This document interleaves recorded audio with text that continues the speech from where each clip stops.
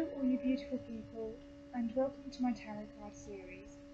In this series I will be taking you through my process of creating my own tarot card deck. I decided to start with the High Priestess card, which is the second card in the Major Arcana. Upright, the original card symbolises intuition, sacred knowledge, divine feminine, and the subconscious mind.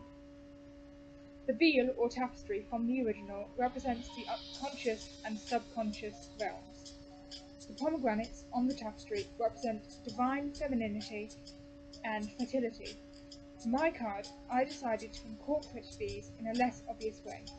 I chose to give my priestess a pomegranate to represent that fertility as a tattoo, and to have the tapestry draped over the pillar that she is resting her arm on.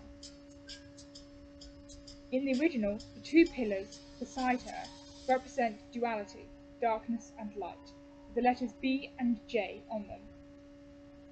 I decided to make the B and J tattoos, one on each arm, to show that divide. I wrote dark on one book and light on the other to correspond with that B and J. So I had the basic idea, but what I didn't have was a clear direction of where I wanted to take this deck. At first, I went with quite a normal concept, but after colouring it, I just found it to be too bland and not really me. I also found the pose to be too stiff and the proportions to be off. It wasn't dynamic enough for me and just wasn't working. And then I got inspired. I decided I wanted a theme that would allow me to be flexible. So, an alien theme came to mind. And I got to work. I felt a lot more creative and really had fun, really liked creating the background with watercolour brush.